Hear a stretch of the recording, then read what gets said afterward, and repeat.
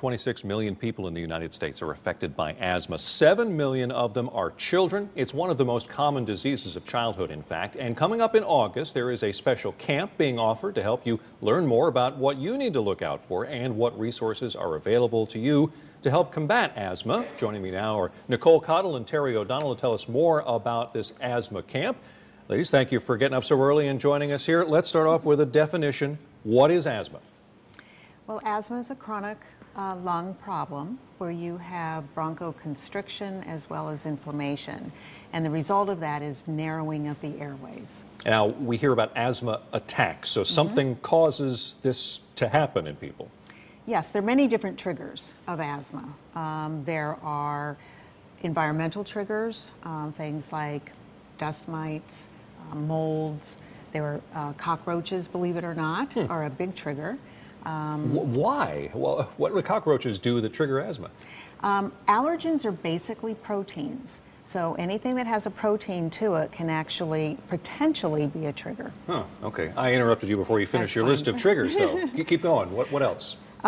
Certainly other things in the environment, pollens from the grasses, the trees, and the fall weeds, which is why we tend to see more of it in the spring and the fall, as those triggers are more active at that point. But other kinds of things too, tobacco smoke, air pollution, emotions, stress, viruses. There are a lot of things that can trigger asthma. Now, one of the reasons you're here is we're talking about this summer camp for asthma sufferers, and it sounds like a lot of those things would go on at your average summer camp. And talk to us about that. What is it that maybe an asthmatic kid wouldn't be able to do it at a regular summer camp? Yeah, so oftentimes the summer camp is set kind of in the woods near a lake, and there are a lot of those allergens there. This summer camp is not set in the woods or a lake. It's just in kind of a big open park.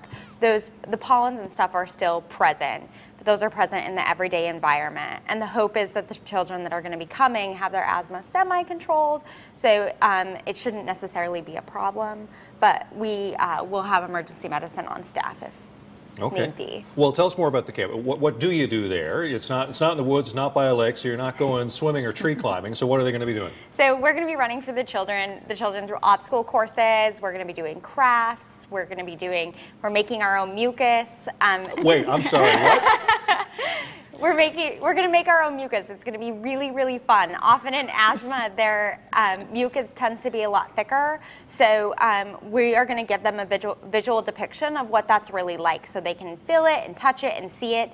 And it tends to help with the coping skills of having such a chronic disease. What age are we talking about for these kids? 6 to 12. All right, so they're going to love playing with something kind of icky, mucusy like that. Yes. All right. Definitely. And when is the camp? The camp is August 2nd. It's from 8 to 9 is registration, and then 9 to 3 the camp is going to run.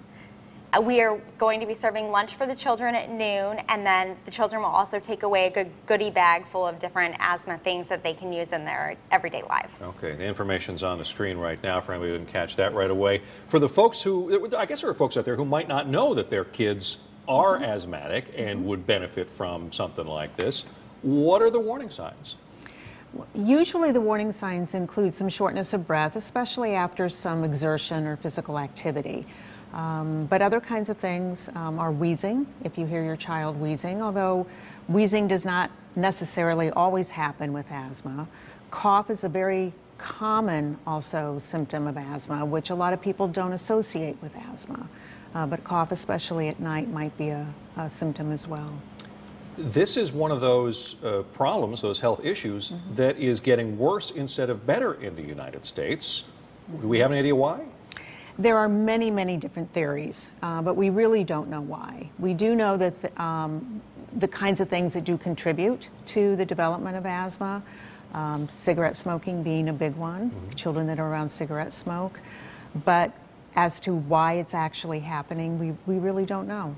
And is it tough for kids who have it to see maybe their friends out at their summer camps and not be able to do some of those things? Yeah, it's really, really challenging. It's something that children tend to withdraw and they tend to stay inside, or they choose not to go out and play at certain nighttime games or certain family events or friend events because they feel constricted and confined to their home. So our hope is to show them a different outlook, and that despite this chronic illness, they can have fun and have exciting things in their lives. All right.